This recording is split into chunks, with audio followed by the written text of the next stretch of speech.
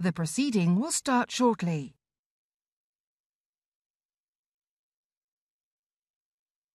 This morning, I joined some of the remarkable people who have been at the heart of the pandemic response at a service to mark the NHS's 73rd birthday at St Paul's Cathedral. Together, we reflected on a year like no other for the NHS and for our country. And I know that honourable members on all sides of the House would join me in celebrating the decision by Her Majesty the Queen to award the NHS the George Cross. I can think of no more fitting tribute to the NHS. I know that everyone in this House, indeed everyone in this country, will celebrate this award. Mr. Speaker, there's no greater demonstration of our high regard for the NHS than the manner in which we all stepped up to protect it. Now it is thanks to the NHS and many others that we are vaccinating our way out of this pandemic and out of these restrictions. 86% of UK adults have had at least one jab, and 64% have had two. We're reinforcing our vaccine wall of defence further still. I can tell the House that we are reducing the dose interval for under 40s from 12 weeks to 8, which will mean that every adult should have had the chance to be double jabbed by mid-September. And those vaccines, Mr. Speaker, they're working. The latest data from the ONS suggests or shows that 8 in 10 adults have the COVID-19 antibodies that are so important in helping our body to fight this disease. When we look at people aged over 50, the people who got the jab earlier in the programme, that figure rises to over 9 in 10. Now, Mr. Speaker, allow me to set out why all of this is so important. Before we start putting jabs into arms, whenever we saw a rise in cases, it would inevitably be followed by a rise in hospitalisations and, tragically, a rise in deaths too. Yet today, even though cases are heading upwards, in line with what we expected, hospitalisations are increasing at a much lower rate, and deaths are at just 1% of the figure we saw at the peak. Our vaccines are building a wall of protection against hospitalisation, and jab by jab, brick by brick, that wall is getting higher. And for those people who sadly do find themselves having to go to hospital, we have better treatments than ever before. Last week, on my visit to St Thomas's Hospital, clinicians were telling me just how transformative dexamethasone has been in their effort to save lives. And taken together, the link between cases, hospitalisations and deaths is being severely weakened, and this means we can start to learn to live with COVID. Now, as we do that, Mr. Speaker, it's important that we're straight with the British people. Cases of COVID-19 are rising, and they will continue to rise significantly. We can reasonably expect that by the 19th of July, the number of daily cases will be far higher than today. Against this backdrop, I know that many people will be understandably cautious about easing restrictions. After many months of uncertainty, this is entirely natural. But we can now protect the NHS without having to go to extraordinary lengths that we've had to do so in the past. That's not to say that this is going to be easy, Mr. Speaker. Of course, the pandemic is not over. The virus is still with us. It hasn't gone away. And the risk of a dangerous new variant that evades vaccines remains real. We know that with COVID-19, the situation can change, and it can change quickly. But we cannot put our lives on hold forever.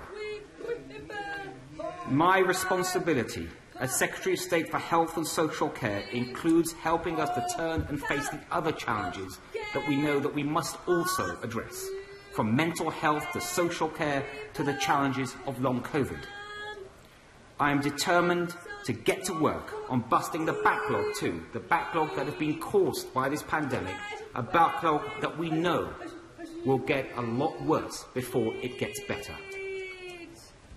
Now, as I said to this House, as I set out, Mr. Speaker, last week, I remain confident that we can move to step 4 in England on the 19th of July, and that the government will make its final decision on this on the 12th of July. So today, Mr. Speaker, I wish to set out further details of what step 4 will look like.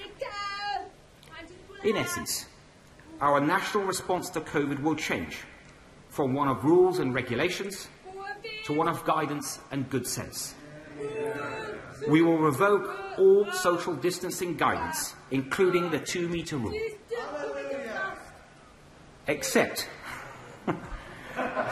for in some specific settings, such as ports of entry and medical settings, where, of course, it would continue to make sense. It will no longer be a legal requirement to wear face coverings in any setting, including public transport, although we will advise this as a voluntary measure for crowded and enclosed spaces. It will no longer be necessary to work from home. There will be no limits on the number of people you can meet. There will be no limits on the number of people who can attend life events like weddings and funerals, and there will be no restrictions on communal worship or singing. We will remove legal requirements on how businesses operate. Capacity caps will all be lifted, and there will no longer be any requirement to offer table service. All businesses that were forced to close their doors will be able to open them once again. And we will lift the cap on named care home visitors so that families can come together in the way they choose to do so. Mr. Speaker, ministers will provide further statements this week on self-isolation for fully vaccinated people, including for international travel, and on restrictions in education settings, including the removal of bubbles and contact isolation in schools. Today, I can also confirm to the House that we have completed our review of certification. While already a feature of international travel, we have concluded that we do not think using certification as a condition of entry is a way to go. For people who haven't been offered a full course of vaccination, and for businesses, we felt that the impact outweighed the public health benefits. Of course, Mr. Speaker, businesses can use COVID status certification at their own discretion, and from step 4 onwards, the NHS COVID Pass will be accessible through the NHS app and other digital routes. This will be the main way that people can provide their COVID status, a status that will achieve once they have completed a full vaccine course, a recent negative test, or some other proof of natural immunity. Now, Mr. Speaker, taken together, step 4 is the biggest step of all, a restoration of so many of the freedoms that make this country great.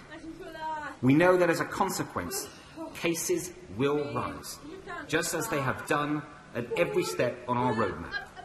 But this time, our wall of protection will help us. While step 4 will be the moment to let go of many restrictions, we must hold on to those everyday, sensible decisions that can help make us all safe. The responsibility to combat COVID-19 lies with each and every one of us. That means staying at home when you're asked to self-isolate. It means considering the guidance that we're setting out. And it means getting the jab, both doses. When you're offered it, that you please take the jabs. And this is something that everyone can do to make a contribution towards this national effort. And it may even mean, for some people, that they will get 3 jabs in a single year. Last week, the JCVI provided interim advice on who to prioritise for a 3rd dose, and our most vulnerable will be offered booster COVID-19 jabs from September in time for the winter. And preparing for the winter ahead is not just about COVID, but flu as well. Because of the measures in place this winter, almost nobody in the UK had flu for 18 months now. That's obviously a good thing, but it does mean that immunity from flu is down. This winter's flu campaign will be more important than ever, and we're currently looking at whether we can give people the COVID-19 booster shot and the flu jab at the same time. Mr. Speaker, Step 4 is the next step in our country's journey out of this pandemic. I know that after so many difficult months, it is a step that many of us will look upon with a great deal of caution.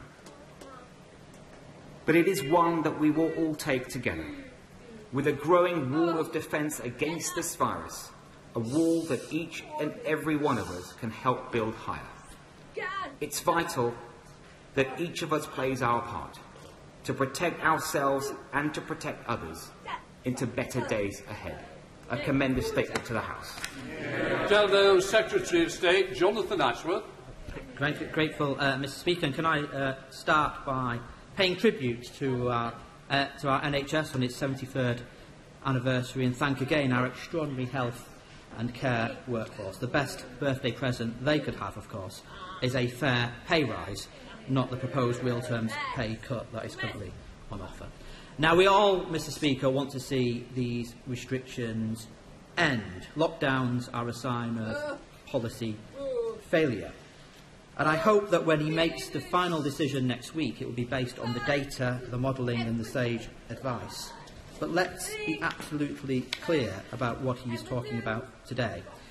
When only 50% of the total population across England are fully vaccinated, and another 17% partially, his strategy, as he indeed was gracious enough to concede, accepts that infections will surge further and continue to rise steeply, accepts that hospitalisations will continue to rise until they reach a peak later this summer, presumably. Some of those hospitalised will sadly die, Mr. Speaker, and thousands upon thousands, mostly children and younger people, but others as well, will be left exposed to a virus, mainly because they have no vaccination protection. But we also know even when double jabbed, you can catch and transmit the virus. And many of them will be at risk of serious, long-term, chronic illness, the personal impact of which may be felt for years to come. So even though the vaccination may have broken the link with mortality, there are still questions about the link between morbidity. So as part of his strategy of learning to live with COVID, can he spell out today for the British public what that actually means? In his view, learning to live with COVID, how many deaths does he consider it is acceptable when we're living with COVID? How many cases of long COVID does he consider acceptable when we are living with COVID? And given that we know that when the COVID rates circulate at high rates, that the virus can escape and evolve, what risk assessment has he done of the possibility of a new variant emerging, and will he publish it? Now, the Secretary of State says that every date for unlocking carries risk, and that's why we need to learn to live with COVID. But we shouldn't have to take a high-risk approach. We should be pushing down risk. Indeed, we mitigate against risk across society all the time. We just don't accept other diseases. We take interventions to try and prevent other diseases. So why is he collapsing all mitigations completely when he knows that the COVID rates will continue to rise? He'll be aware that Israel has reintroduced its mask mandate because of the Delta variant. So why is he planning to bin ours? Masks don't restrict freedoms in a pandemic when so much virus is circulating. They ensure that everyone who goes to the shops or who takes public transport can do so safely, because wearing a mask protects others. If nobody is masked, COVID risk increases and we're all less safe. He must understand that those in the shielding community are particularly anxious. Why should they feel shut out of public transport and shops because he's abandoned the mask mandate? That's no definition of freedom I recognise. And who else suffers when masks are removed? It's those working in shops, it's those who drive the buses, it's those who drive taxis, it's those who work in hospitality, it's the low-paid workers who also have been without access to decent sick pay, many of whom live in overcrowded accommodation, those who have been savagely, disproportionately impacted by this virus from day one, and now he's asking them to bear the brunt of the increased risk again. So again, will he explain to us why he thinks abandoning masks is a sensible proposal to follow? Given that people will still need to isolate, as he recognised, and test and trace will still be in operation, will he accept that living with the virus will mean, more so than ever, that those who are sick will need to isolate themselves from the rest of society? So will he ensure that they are paid proper sick pay and isolation support to do it? Does he agree with me it's been a monstrous failure of these past 15 months that isolation support has not been in place? Now, masks are effective because we know the virus is airborne.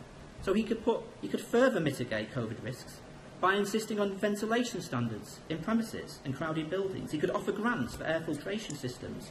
Instead, all we get is more government advice. Ventilation in buildings and grants to support air filtration systems doesn't restrict anyone's freedoms, Mr. Speaker. And indeed, it would probably help us get some of those 400,000 children back into school who have been off school because of COVID. Now, yesterday, Mr. Speaker, he said he believes the best way to protect the nation's health is to lift all restrictions.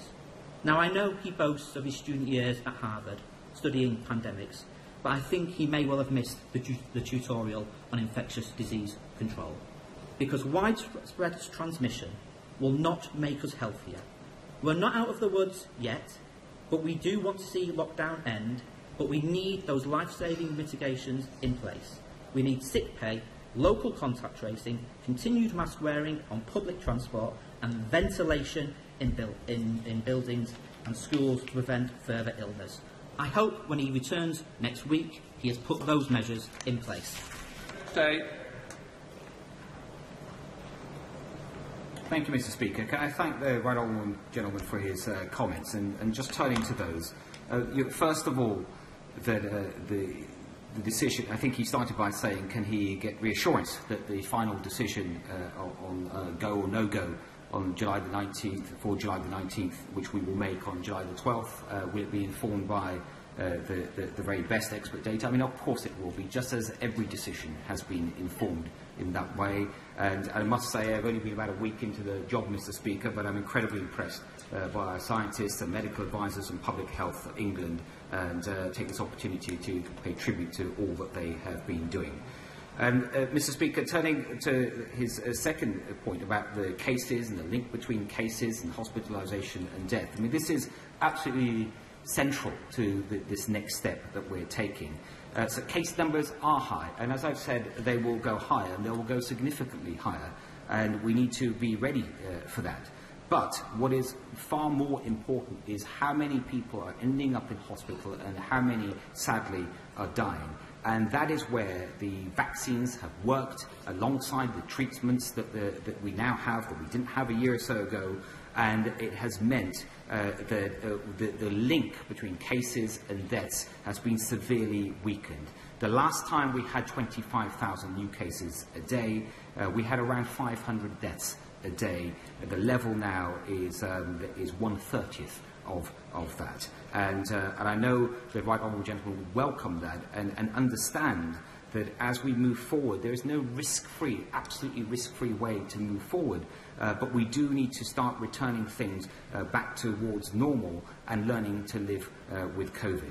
His question around masks, again, we've taken the best public health advice, and he would know from what I've said that although we will remove all legal requirements for anyone to wear a mask in any setting, we expect people to behave sensibly and think about others around them. So, for example, the guidance will be there. So if you're on public transport, let's say in a very crowded tube, I think it would be sensible to wear a mask, not least for respect for others. But if you're the only person in the carriage late at night on the East Coast Main Line, then you can choose much more easily not to wear a mask, certainly because there's hardly anyone else around. So we expect people, and we trust people to make sensible decisions, and I think that's the way we should move ahead. He's also asked about compensation, sick pay, and he knows that many measures are in place, and we will continue to keep those under review.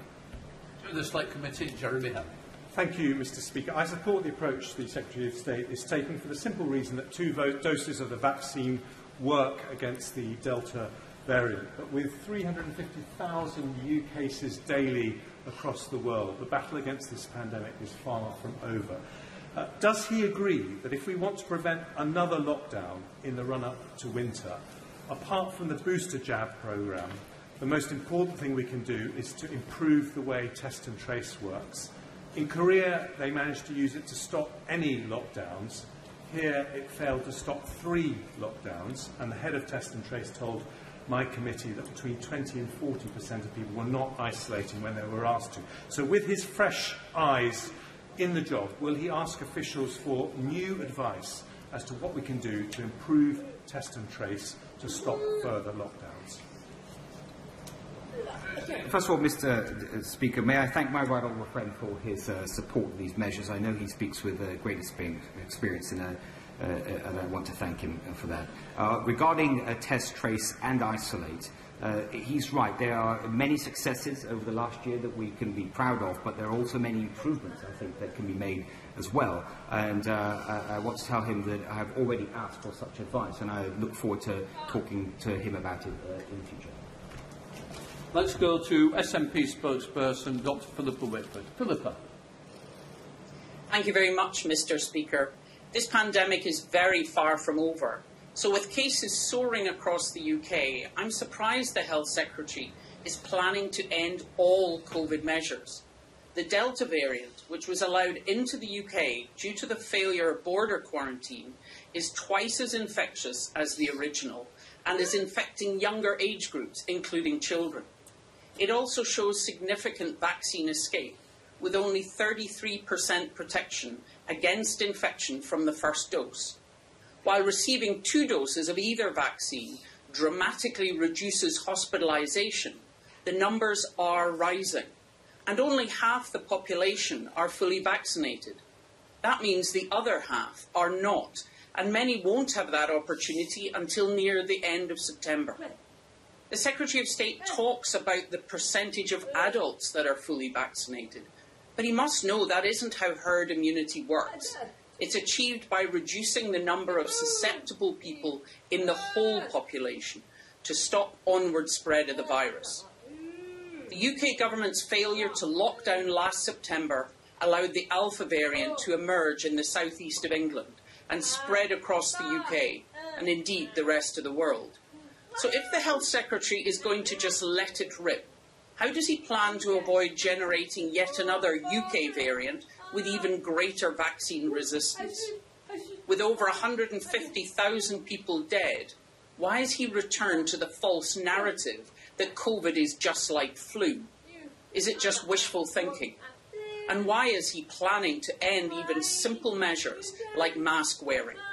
He has suggested people need to just learn to live with it, but appears to be completely ignoring the risk of long COVID, which is already affecting over 1 million people, including children. So how does he plan to avoid soaring cases of long COVID in unvaccinated young adults and children? Does he consider them to be collateral damage or just a price worth paying? Bruce David. Mr. Speaker, I have to say the Honourable Lady, she started off well, but her points that she made just completely degenerated into political point scoring. And she should know much better than to engage in scaremongering of the Scottish people, of the British people, and she has no respect for what is happening and trying to treat this whole issue with a degree of respect and seriousness. I mean, she's using phrases like "let it rip." If anything, Mr. Speaker, the only part of the UK where cases could be described as ripping would be in Scotland, where the case rate is higher than any other part of the UK. In fact, I think they have the 7 of the 10 highest hotspots in terms of number of cases throughout Europe, and the Honourable Lady should reflect on that. And then she claimed that I suggested that somehow that COVID is like flu. I've never said that. It would be complete nonsense for anyone to suggest that COVID is like flu. She should think about the millions of people across the world, the thousands that have died in the UK. I think, how dare she suggest it's like flu in even raising that. The issue when it comes to flu, Mr. Speaker, is to say just as we have had to learn to live with flu, when in some years we've had 20,000 deaths, sadly, from flu, we have to learn to live with COVID. The Honourable Lady should reflect on what she said and stop playing political football with this serious issue. In the House, Peter Watson, there.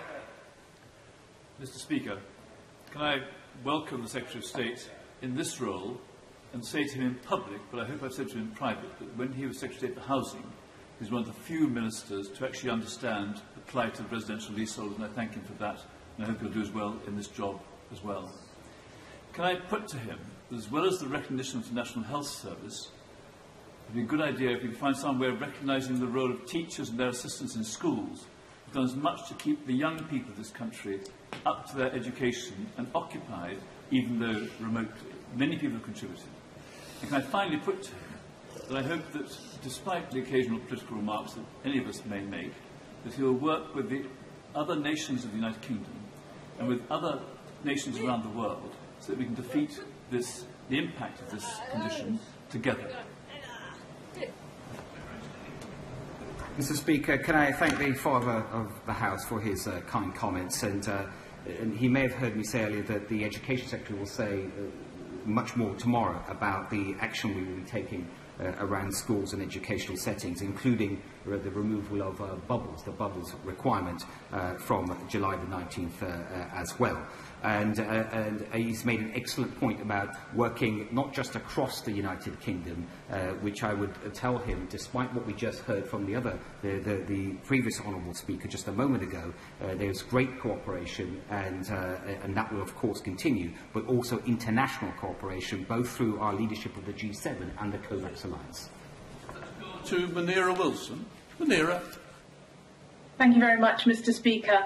The Secretary of State will be aware that for clinically extremely vulnerable people with compromised immune systems, double vaccination provides a much reduced level of protection compared to the rest of the population. He'll also be aware that pregnant women in their third trimester are considered clinically vulnerable, and many people in these groups are anxious about what today's announcements mean for them.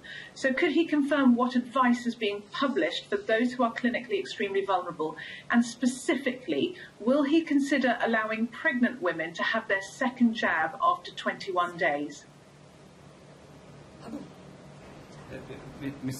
Madam Deputy Speaker, in terms, of course, there will be people that are more vulnerable, sadly, to this virus that will be concerned about step 4. I entirely understand that and understand the caution and how they can be anxious. We will be publishing further guidance along the lines that the Honourable Lady has mentioned. With regards to her question on the second dose for pregnant women, I will have to take advice on that. Just to warn colleagues that this statement will finish at 6 o'clock because of the need to go back to the debate on the bill, so I would urge colleagues to be brief. Martin Vickers. Deputy Speaker, the majority of my constituents will certainly welcome the Secretary of State's statement, but in that council area, the NHS digital rate at the moment is 591 per 100,000, which is considerably ahead of the national average, and that inevitably causes concern, particularly amongst the elderly and vulnerable groups. I've got full confidence in the local NHS and council and other officials who are dealing with it, but it may, if it continues to worsen, will my right honourable friend meet with me and my honourable friend from Grimsby to discuss whether additional support and resources is required? Madam Deputy Speaker, I of course understand the importance of the question from my honourable friend, and I have to tell him, as I've said in my statement, I do believe the case rate nationally and including in his own constituency it will worsen, but what is far more important is the hospitalisation rate and the death rate, and he would have heard what I've said earlier, but I would be more than happy to meet with him on any occasion to discuss these issues further. Jim Shannon. Madam Deputy Speaker, can I thank the Secretary of State for the health statement and for the approach by government centrally here to drive the vaccine rollout across all of the United Kingdom, of Great Britain and Northern Ireland. better together as always. The approach as outlined by government seems to be a sensible approach. Can the Secretary of State outline what discussions have taken place with his health counterpart in Northern Ireland to ensure that Northern Ireland cautiously and carefully moves forward at a similar pace as to here, bearing in mind our level of transmission in tandem with the need to be wise and wary? Can I thank the honourable gentleman for his remarks about the vaccine, and as he has said, it is a very successful UK-wide programme. The take-up of vaccinations in Northern Ireland is just as high as any other part of the UK. I'm working closely with my counterpart in Northern Ireland. We've already had 2 discussions in 1 week, and we will be speaking on a regular basis and coordinating, and it's working very well. Andrew Jones.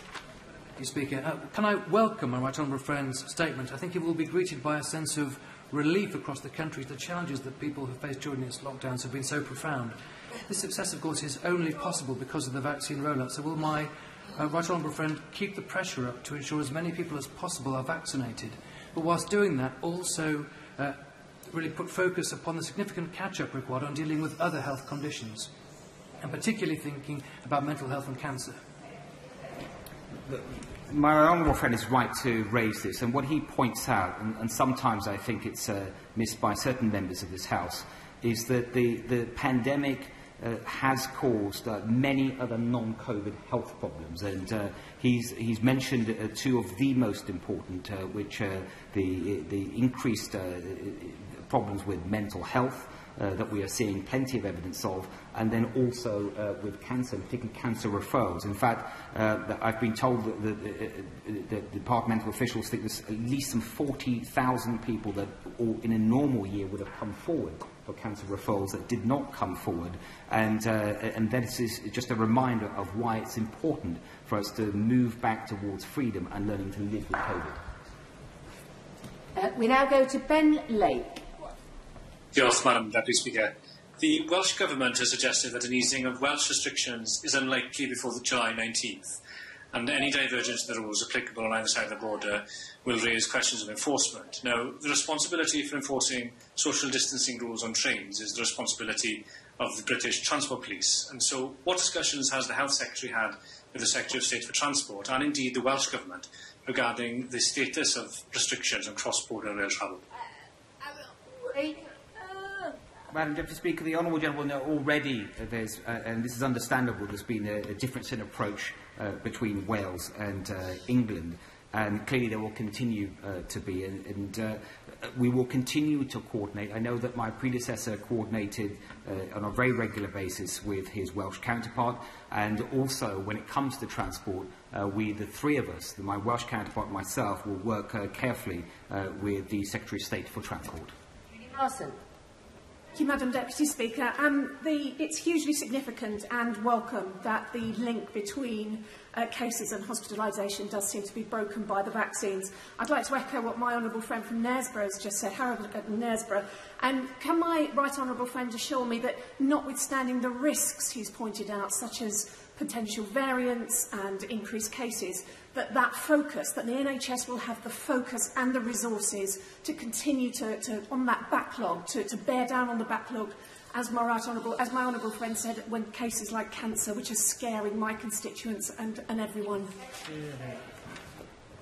Yes, Madam Deputy Speaker, I can give my honourable friend that assurance, and the backlog already at 5 million, and as I've said today, it's unfortunately going to get a lot worse than that before it gets better. I think we can all understand why, but today's announcement, I think, would have certainly have helped in our march to clear that backlog.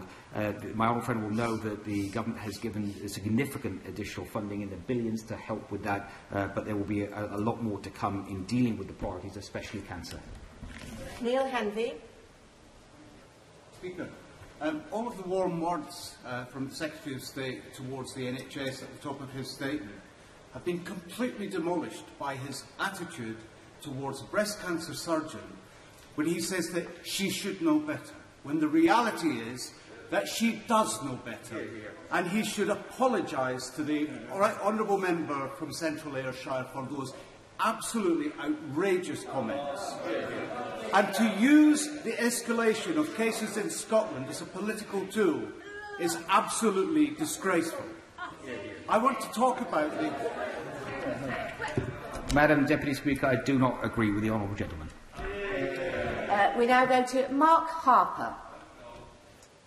Thank you very much, Madam Deputy Speaker, and I apologise for any discourtesy to the House in not being able to be here in person.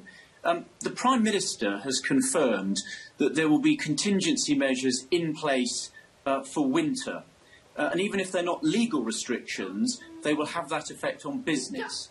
Can the Secretary of State confirm what they are and publish the detail so members can scrutinise them at the earliest opportunity?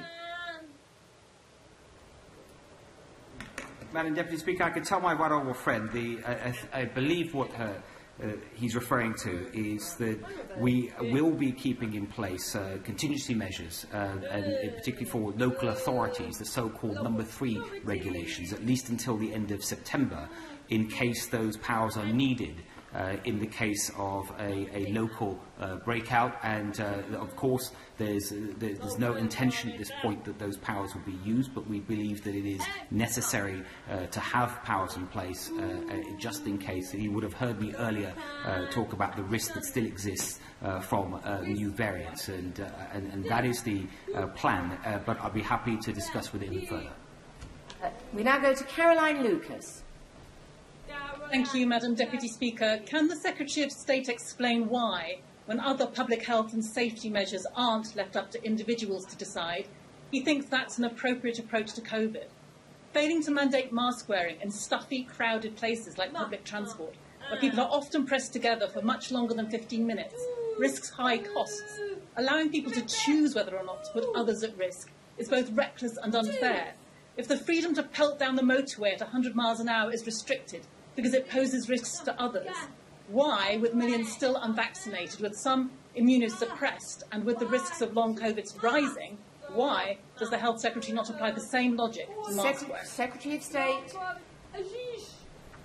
Madam Deputy Speaker, can I say to the honourable lady, I do understand where she's coming from, but the important thing is we do have to learn to live with COVID, and that does mean that these restrictions that have been necessary up until now, that we have to at some point confront them and start removing them. And now is the best time to do that because of the defence that is being built by the vaccine. Sir Desmond Sway. We will never again sacrifice free enterprise, freedom of association, and indeed freedom of worship in order to manage hospital admissions ever again, will we? Madam Deputy Speaker, I take it from that my right honourable friend is pleased with today's announcements. Time Effort. Madam Deputy Speaker, some have suggested that removing all restrictions in the way that the Secretary of State has announced will create factories for new variants in parts of our communities. So what advice has the Secretary of State received from experts about the potential for new variants, and what contingencies has he planned for containing such an outbreak if one were to occur? Madam Deputy Speaker, the honourable gentleman would have heard in my statement earlier that no course of action that we take now is without risk. I think the honourable gentleman understands that. And it is because there is still a pandemic. As I said, the pandemic is not over. That we, of course, will continue to first monitor for new variants. We will continue to have border restrictions in place. We will continue to have some test, trace and isolate procedures in place. And I think these measures, taken together with the success of the vaccine programme, is the best answer to his question. We now go to David Simmons, who I think is going to be audio only. Madam Deputy Speaker, one head teacher in my constituency tells a tale of losing more than 2,700 days of education, 390 children sent home, and 0 transmission amongst pupils in school. So can my right honourable friend assure me that swift action will be taken to ensure that children can get back to school, head teachers can get back to teaching as soon as possible without the damage the current situation is creating? Yes, Madam Deputy Speaker, I can give my honourable friend that assurance, and the Education Secretary will be saying more later this week, but I can confirm to my honourable friend that on July the 19th it is our plan to remove bubbles and to end the requirement for early years settings, schools or colleges to routinely carry out contact tracing, and I will have more to say on how we intend to exempt under 18s who are close contacts from the requirement to self-isolate. Grady. Deputy Speaker, given that masks help reduce the spread not just of COVID but all kinds of respiratory diseases, isn't it important to avoid mixed messages and actually encourage everyone to continue that kind of practice and the likes of good hand hygiene as a relatively routine part of a new normal to stop coughs and sneezes from spreading diseases? Chief State. Madam Deputy Speaker, I think what the honourable gentleman is suggesting is that people should have the freedom to wear a mask if they wish, but it should not be mandatory. It should not be mandated by law. And there are countries, I lived in Singapore for 3 years, where people would wear masks if they were feeling unwell out of respect for others, and if people choose to do that here, that'll be a good thing, but it won't be a requirement from the government. And as I said earlier, that in certain settings, if in a crowded place, let's say on the tube in London, I think many people, despite not being a legal requirement, would choose to wear masks.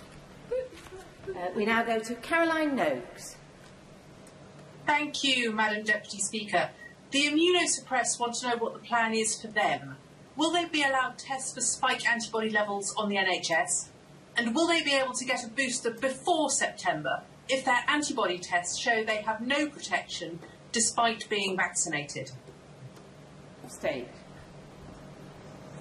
Madam Deputy Speaker, it's an important question from my right honourable friend, and we are still considering what more we can do to give more confidence to the immunosuppressed, and we will be saying more on this shortly. We now go to Paul Blomfield. Thank you, Madam Deputy Speaker. Until recently, ministers were saying decisions would be based on the link between infection and hospitalisation. But although the link has been weakened, it's not been broken. Hospitalisations are up 20% in the last week. They've doubled in a month. We all want to unlock the economy, but surely we should maintain barriers to infection where we can. The Secretary of State has said that wearing masks would be a good thing. So will he accept that requiring them on public transport, in essential shops and in similar locations would make sense and would reassure people? Madam Deputy Speaker, no one is suggesting that the link between cases and hospitalisation because of the vaccines has been completely broken. What I've said, and this is the fact based on the evidence that we are seeing, is that it has been significantly weakened, and that is clear from the data we're getting on a daily basis. If you look in England, the case rate of 25,000, and I think less than 2,000 people currently with COVID in hospital, which is far, far lower than what we've seen before when we had such a high case rate. Mary Robinson. Thank you, Madam Deputy Speaker. I'm grateful to the Secretary of State for his statement today, setting out the way forward. In the 150 years since the foundation of Cheadle's Together Trust, it's championed and cared for people from 18 to 30 years old with disabilities. Meeting with their dedicated team last week, it was clear that having navigated the challenges of COVID, they're preparing for the future. As the government looks to set out a new vision for health and social care, can the Secretary of State reassure voluntary and third sector bodies like Together Trust that they will have their invaluable contribution recognised and be included as equal partners in its design? Madam Deputy Speaker, I'm very happy to give my honourable friend that assurance. The Cheadle Together Trust and many other third-party and voluntary organisations across the country really stepped up during the pandemic when the country most needed it, and we will continue to work with them, and I think at a suitable moment we should give them the recognition that they deserve. Ergen. Madam Deputy Speaker, it's a dereliction of duty by the Secretary of State for Health to tell people to live with the virus whilst denying people the basic financial and other support that they need. In 2 weeks' time, with restrictions lifted, there could be over 60,000 cases per day. The government says it will surge further. Huge numbers are denied the self-isolation payment. Tens of thousands of people each day will be forced to isolate on statutory sick pay of just £96 per week. So I ask the Secretary of State for Health, Could he live on £96 per week? Madam Deputy Speaker, it's right that we provide support, including financial support, for those that are isolating and finding things difficult, and we will continue to do so, and we will keep that under review. Dr Luke Evans. Madam Deputy Speaker, I'd like to draw the House's attention to a story over the weekend of 3 batches of AstraZeneca vaccines affecting 5 million people and the prospects of travelling to the EU. I must declare an interest. I've vaccinated many people with this batch and indeed had the batch myself. So can he confirm that this is purely a bureaucratic issue, that the vaccines are exactly the same, and update the House over what talks he's had with the EU to resolve this problem? Secretary of State. First, can I thank my honourable friend for the work that he's personally been doing during the pandemic. And what I can tell you, that all doses that are used in the UK have been subject to very rigorous safety and quality checks, including individual batch testing and physical site inspections. And this is all done by the medical regulator, MHRA. We now go to Ben Bradshaw. Given Americans and other Europeans have already been free to travel again for some time, and given we were promised a vaccine dividend, when can the millions of British families separated from loved ones abroad, or simply who want a foreign holiday, expect to receive the same freedoms back that other Europeans and Americans already enjoy? Madam Deputy Speaker, I can tell the honourable gentleman very, very soon, and the Secretary of State for Transport will have more to say on this very shortly. Steve Brown. Thank you. Last week I said I wanted to see a change of policy as well as tone from the new Secretary of State, and we have that today, or at least an indication of such for next Monday, and I'm grateful for it. Can I ask my right honourable friend to give us some insight into his thinking about the future of test and trace? Surely it can't continue as now, with contacts of contacts, even if double vaccinated, forced into isolation for 10 days at a time, with all the knock-on effects that that has for society and economy. Madam Deputy Speaker, I will be making a statement to Parliament on just that issue, and I think I will probably make it tomorrow. We now go to Debbie Abrahams. Madam Deputy Speaker, last December, Professor Sir Michael Marmot revealed that the high and unequal COVID death toll across England was down to historic structural inequalities that successive Conservative governments have allowed to go unchecked. And last week, he quantified this and showed that Greater Manchester had a 25% higher COVID death toll because of these structural socioeconomic inequalities. So when will the Health Secretary deliver on the Prime Minister's promise to me in January in terms of implementing Sir Michael's recommendations to address these inequalities in my constituency and others, and will ensure that we build back fairer? Secretary of State. Madam Deputy Speaker, it's an important issue that the Honourable Lady has raised, and we have seen, sadly, through this pandemic, because of various inequalities up and down the country, some people have suffered a lot more than others. So it is an important point, and we do need to do more. We do need to all collectively learn from this, and I want to give the assurance that I know that Public Health England and the CMO, the Chief Medical Officer, are looking into this and will be reporting to ministers shortly. Final question, Hugh Merriman. Thank you very much, Madam Deputy Speaker. I welcome this statement from the Secretary of State. Can I just ask for clarity? The legal requirement to wear face coverings, including on public transport, it states, we advise this as a voluntary measure for crowded and enclosed spaces. Should that be crowded, enclosed spaces? And does he intend to put out guidance? And what will he do to ensure that private operators can't mandate it outside of that guidance? Thank you. Madam Deputy Speaker, I can tell my honourable friend the guidance is really asking people to use their common sense. That if there are many other people around them, particularly if the people around them might be more vulnerable, let's say older people, or for some reason people that may be as a group unvaccinated, then we're just really saying use your common sense. And I think everyone in Britain will do just that. In terms of private settings, it will be up to private businesses, shops, for example, to decide what they wish to do. I thank the Secretary of State for his statement, and will suspend the House for 1 minute to make arrangements for the next business.